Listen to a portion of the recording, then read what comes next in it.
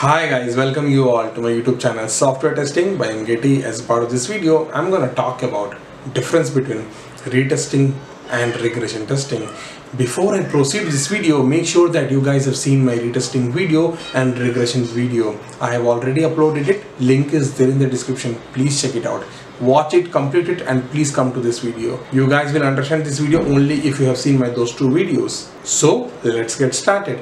So talking about retesting. Retesting is testing the previously failed test cases on the new build to verify that previously defects bugs are actually fixed or not. That is called as retesting. When we talk about regression testing means testing the unchanged feature of an application to make sure that changes like adding the feature, deleting the feature, fixing the defect, or modifying the feature is not impacting the unchanged feature of an application is called as regression testing.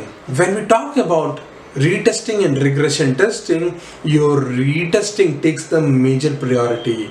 Your regression testing takes the lower priority when it compares with retesting.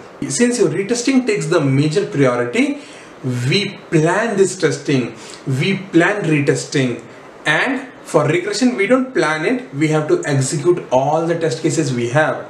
We don't automate retesting test cases. Since we don't know which and all bugs will be keep on repeating or which and all test scenario will fail and we will raise the bug, we will not automate retesting test cases, but we will automate all the regression test cases. And retesting is done on the failed test cases.